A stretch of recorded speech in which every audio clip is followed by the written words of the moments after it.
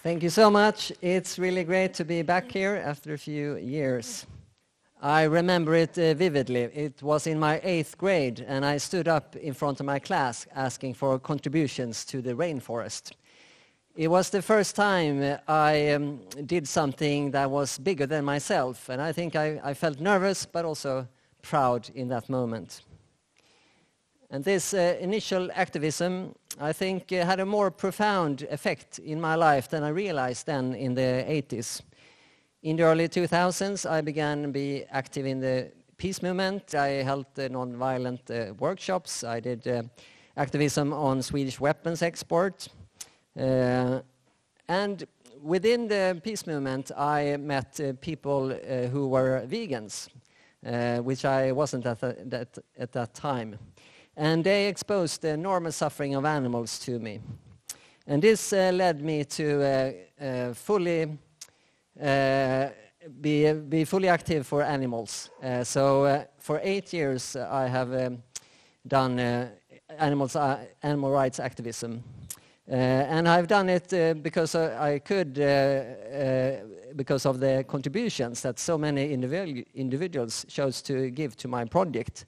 And the project I call A Year for the Animals, Ett år för djuren. Increasingly, I became aware of the substantial threat that the climate crisis was posing to all conscious life on the planet.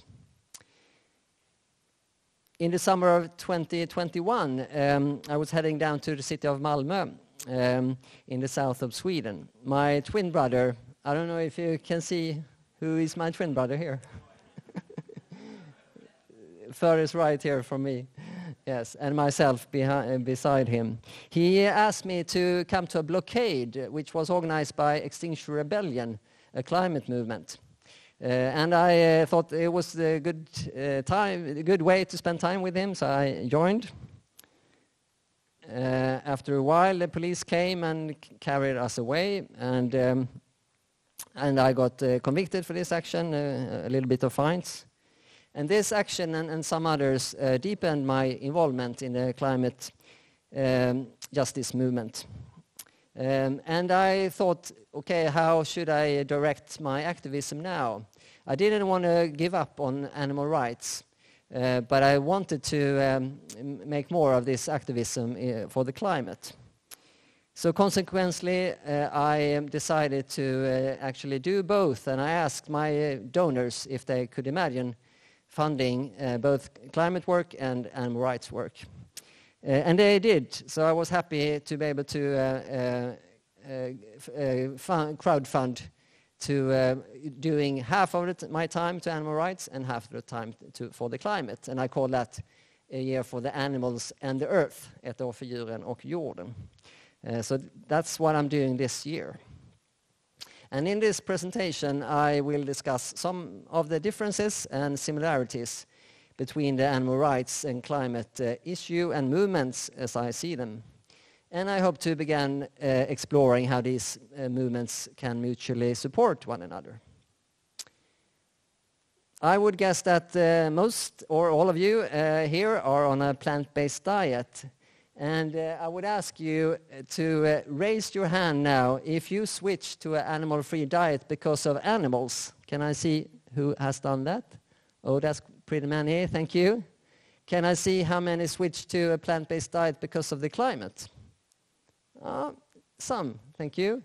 And maybe some switched to a plant-based diet because of health or any other reason? Some, or one. Thank you. We all have different reasons, and I usually enjoy asking vegans why they adopted a plant-based diet. And many say for ethical reasons. And if I feel a bit mischievous, I usually ask for what ethical reasons? Though I'm fairly certain that they mean animal-related ethical reasons. Like most of you, I stopped consuming animal products to avoid the contribution to the enormous suffering of animals. Yet there are many today, maybe more and more, that choose a plant-based diet because of the climate crisis. They recognize that that one of the most impactful thing you can do as everyday actions for the climate is to stop consuming animal products. And I would argue that this is an ethical reason as good as any. Both animal rights and the climate issue revolves around caring for others, but with different focuses. The suffering of billions of beings in factory farms is occurring here and now. Here is a pig I met last month in Kristianstad, where we have the biggest pig slaughterhouse in Sweden. And this was at the vigil with Kristianstad Pig Save. The biggest challenge, as I see it in the animal rights movement, is that we want people to care about individuals that doesn't belong to our species. And the biggest challenge in the climate issue is that most of us in this part of the world have not yet experienced the problems of the climate crisis. And therefore, most of us don't understand its dangers. Other continents, though, have experienced this already massively. But this summer in Sweden and in Norway, we have begun to see the effects more and more by the climate. As you can see here, this is from a picture from Norway, a landslide because of heavy rains. And actually, only last week we had record floodings in Västerås, the city where I live, and I saw it as I was out running. And because the true climate crisis lies in the future, unless we rapidly and significantly reduce greenhouse gases, there is substantial risk that our civilization won't survive. As you know, generally when we talk about the climate crisis, we talk about how it affects humans. However, it also profoundly affects non-human animals. One example of this is the climate crisis impact on animals is the bushfires in Australia in 2019 and 2020, where it caused harm or death to 3 billion non-human animals. A number so big so we can't even begin to imagine it. One similarity, as I see it, between animal rights and the climate issue is that we already have the solutions to solve these. We could, if we had the political will, stop the exploitation and slaughter of animals very quickly and switch to a plant-based diet. Similarly, we could significantly reduce greenhouse gas emission and switch to a fossil-free system. The problem is a deficiency of political will and the courage to do these radical changes that are needed. A primary overlap between animal rights and the climate lies in the necessity to switch from an animal-based food system to a plant-based one. This shift is highlighted by the renowned author Jonathan Safran Foer in his book We Are the Weather, Saving the Planet Begins at Breakfast, that came out in 2019. He writes, choosing to eat fewer animal products is probably the most important action an individual can take to reverse global warming.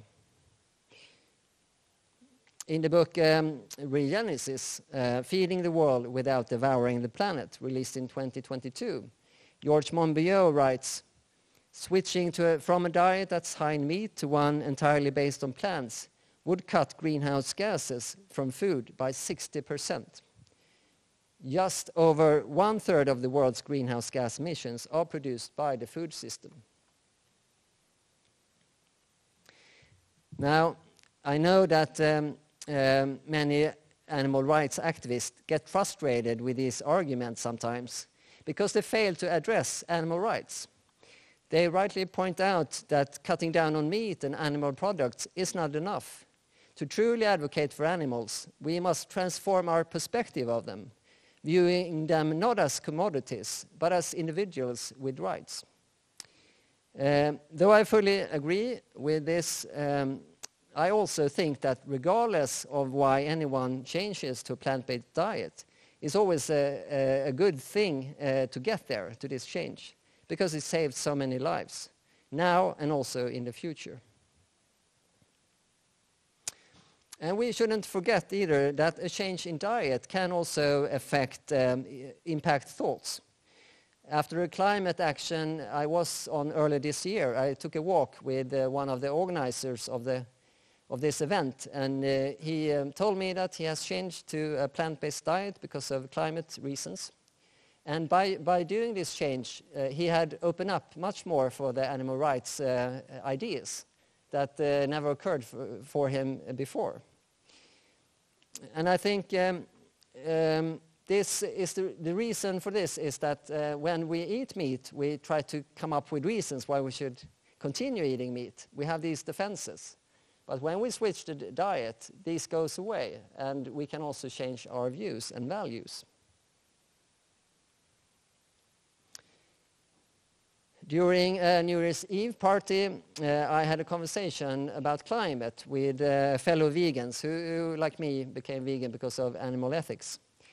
They told me that they believe that the climate benefits of their vegan lifestyle were so great so they could fly easily once or twice a year. And this, I think, could be an example of negative spillover. It's a concept in psychology where one good action excuses a bad one.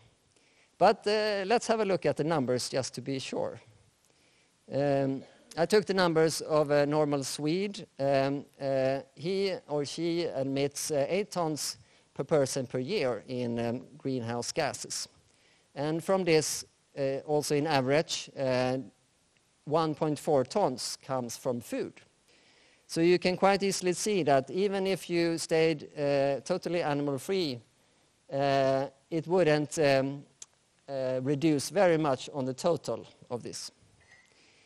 Compare your footprint with a round trip from Europe to Thailand, which emits roughly 2.5 tons of greenhouse gases by only that trip. And that's more than a full year of eating meat on a daily basis, and quite a lot of meat. How much do we have to go down then? Well, in the Paris Agreement, signed in 2015 at a historic UN meeting, they reached the target that each person should emit no more than 1 ton per person per year to be in the safe, that's the safe limit. So unfortunately, merely adopting a plant-based diet falls short of this goal. Even though individual consumer choices won't save the climate, I think that it makes an important difference, especially when combined with political activism. Such choices demonstrate our willingness to transform now for the sake of preserving a livable future. I don't think Greta Thunberg here would have been such an inspiration to so many if she had continued flying and eating meat. She is a person people look up to, I think, because she walks the talk. It's only on IAA-generated pictures that you can find Greta eating meat.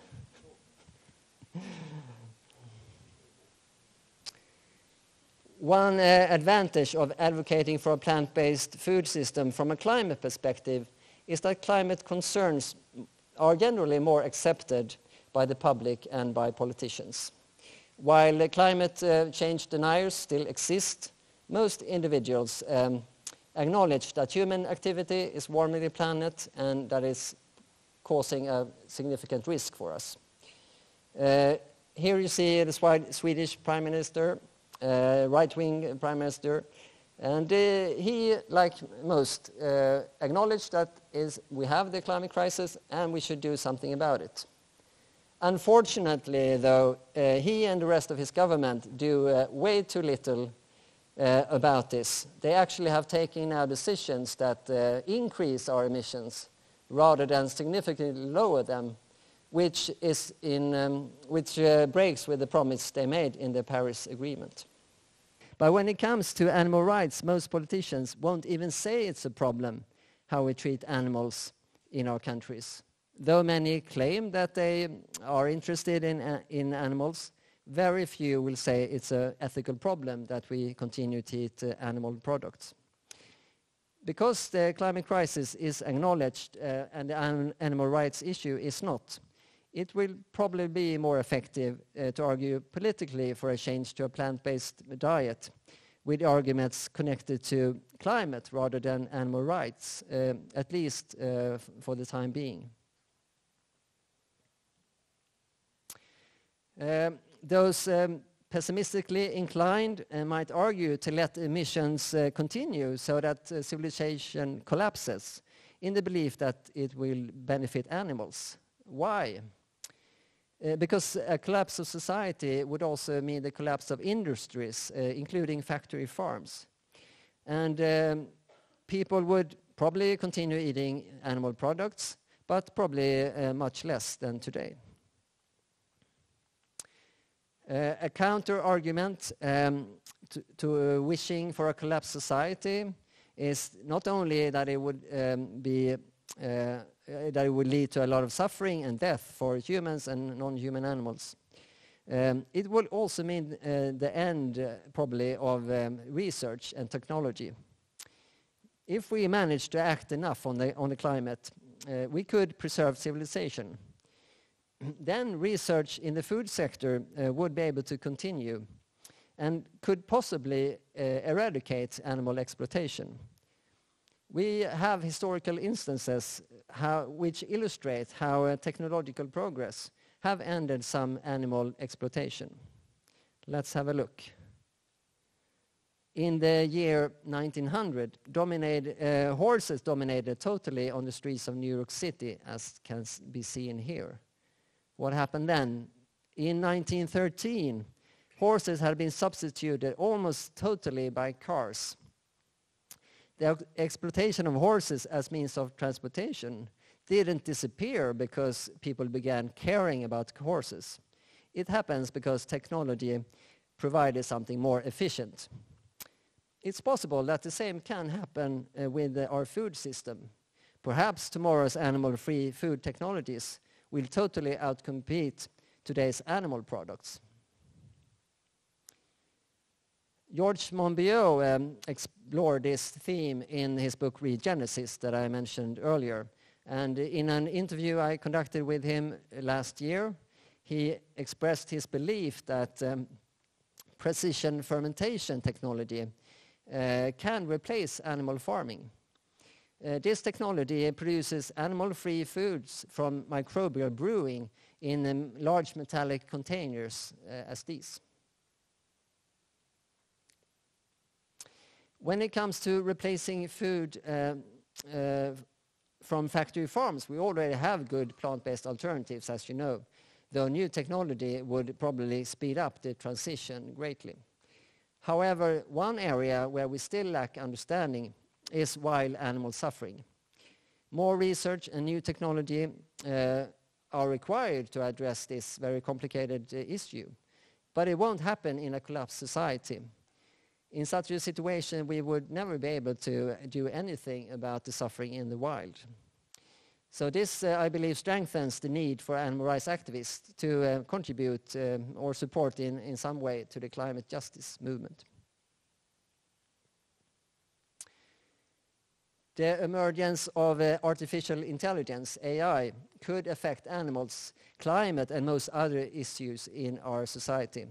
Should AI become super intelligent, surpassing human abilities, as some experts believe, it could be a game changer in almost all areas of our lives.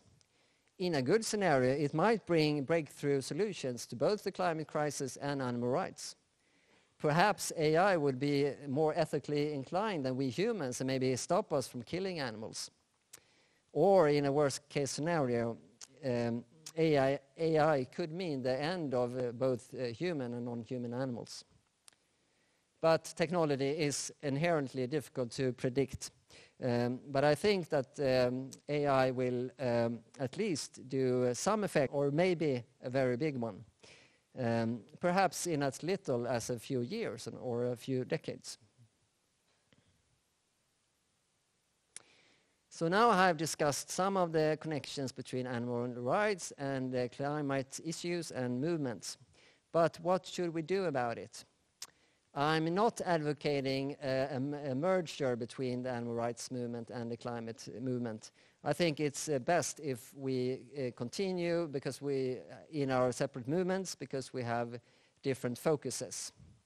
Nonetheless, I think joint campaigns centered around transitioning to a plant-based food system could be a good idea. One notable initiative is the plant-based treaty, launched by Animal Save movement, of which I belong myself.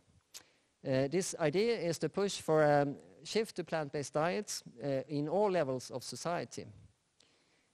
Since my colleague in the Animal Save movement, Leah Godet, will have a presentation on this at this conference Sunday morning, I won't say more than to recommend highly to go to her talk. One collaboration, one example was when Animal Rebellion Stockholm and Extinction Rebellion Sweden last year joined forces to go to the multinational dairy producer Arla. We went in there uninvited and read an open letter in the lobby asking them or telling them to switch to animal-free products, and as you can see, poured fake blood on a dairy packet and the earth. Their head of communications came out and listened and talked to us. Another example is also from Extinction Rebellion Sweden. We have an ongoing campaign called Rebellion of the Authorities. We go in a similar fashion to an authority of some kind. And last year we went to the Swedish Food Agency and had like a press conference, uninvited again, where we talked about the importance of switching to a plant-based diet. And on the banner here it says plant-based food for health and climate. Of course, as an individual, you can choose to join both the animal rights and the climate justice movement. However, I advise joining a movement only if you generally care about the cause. If animal rights activists engage in the climate movement primarily to recruit vegans or just to talk animal rights without caring so much about the climate, I think it would come off as very insincere, and it could undermine our credibility. Similarly, if climate activists would join animal rights movement only to discourage flying or decrease car usage without a genuine concern for animals, their motives would rightly be questioned. It's still a fact that the climate issue is heavily focused on how it affects humans, and with the goal of cutting down fossil fuels. If you would become part of the climate movement, you can change this by suggesting to include also how it affects non-human animals, and actions also focused on how the animal industry contributes to climate crisis and what we should do about that. In May, I participated in 2 Extinction Rebellion Sweden blockades at the port of Göteborg, which is a hub for Swedish oil export. The first blockade had a health team, as can be seen here, and I was very pleased that the next blockade had a theme of nature and animals, as you can see here, representing the animals with masks. I myself was carried away by the police carrying a donkey mask. I had my trial for this action last week, and I will get my sentence next week, so wish me luck, please. And where do we as individuals end up focusing on animal rights, on the climate, or a bit of both maybe? I hope that we will all see the benefits and the possibilities of strengthening each other's struggles.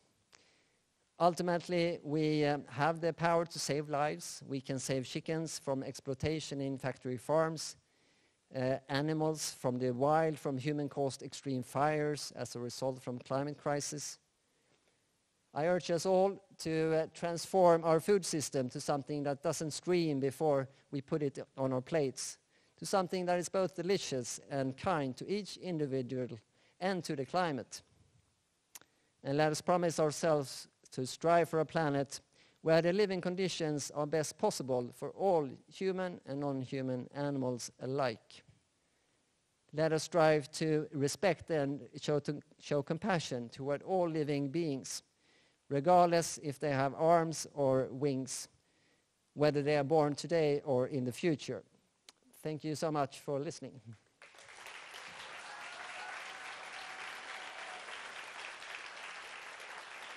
Thank you, Martin, for this very interesting presentation. Are there any questions? Hi. My question is that I observe that there is a generalized lack of political will to associate the foods to, it depends on maybe on different countries and different level, but there is the clear lack of intention, political intention to connect the food to the climate emergency. And this lack of will is obviously supported by the pressure from lobbies. It has been promoted through communication channels, through advertisements. In France, there was an advertisement that was saying, if you want to become an activist, eat good meat. And how do we deal with that? Yeah, you're obviously right, and I think that goes for most countries, if not all. I see that in Sweden too. And not only do they have powerful lobbies, as you say, but also I think most people are so connected to food more than maybe fuel or something like that for our cars or anything. So I think that that's a hard one to solve. But I think, as I said, in the climate movement, we have been bad at raising that issue also. So I mean, that could be part of it. We have to, if we want to change this, we have to address it in the movements that care about it. Otherwise, we don't have any chance. So I guess that's the only thing I see. Maybe also another thing is that perhaps one can say that with flying, for instance, we don't have the technology to do that fossil-free today. But with food, we have the solution already. Maybe one can at least put that as an argument to willing politics as a simple solution that we don't have to wait for. And just to add to the question, do you feel like in climate action movements, do you see the change of mentality where people do start realizing the connection? Because it's not necessarily my experience. Yeah, as I showed, at least two examples that for me were positive and that I didn't expect was this focus on nature and animals that I saw in one of the blockades, and also that it is very focused on changing to a plant-based diet when we talk about the food system. And I haven't heard now lately any criticism that I have to have my meat and so on from climate activists. So I think they do realize more and more that this is the way to go, at least in my perspective in Sweden, but it might be different, of course, what country you talk about. Yes? Hello. Thank you for your presentation. And if I understood correctly, I think you promoted the saving of civilization and the technology. And So have you heard about the arguments that said that technology and its development primarily are used against progressive outcomes? Often it comes to more surveillance from the police and from governments. And also, have you heard about the arguments that say that civilization as we know it, with capitalism and even maybe more before capitalism, but are not sustainable? So maybe we should not rely on technology development and also civilization, and maybe changing our perspective on the long term if you want to have a livable planet. Have you heard about this, and what are your thoughts about this? Yeah, thanks for raising that. All valid points, and I am worried about the future, and even though civilization continues, and you're right, the capitalistic system we have is not sustainable, and it's contributing so much to the exploitation of both, especially animals, but also many humans, of course. So yeah, I see big dangers. Right now I have read and listened to many books on AI, and I'm worried because I see so many dangers, but also possibilities. So I think it's difficult to deny or try to stop totally advancement in technology and so on. We could try to change the economic system. I think that would be a good idea to try at least. But we should primarily focus on how can we make technology safe? How can we make it available to more in a fair and sustainable way? If more people are engaged in that question, I think we would have a much better chance at least. But I think a collapsed society would be a shame, because we have the potentials, a great potential, I think, to develop our world to a great world, much better than it is today. I'd like to believe that. Okay, so I think we have time for one more question, if there is a question. I think I saw her first. Sorry, I just have a comment.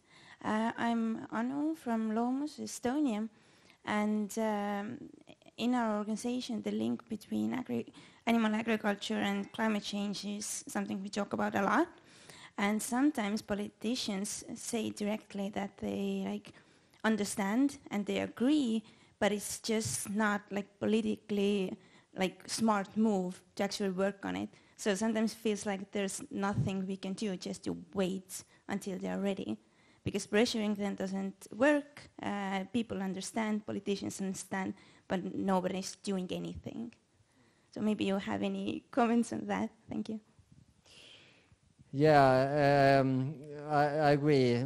That's what we have today also for most politicians. But what can we do more than to show that it is an option, that more and more are choosing to cut down on meat or take away meat, going vegetarian or hopefully even vegan more and more.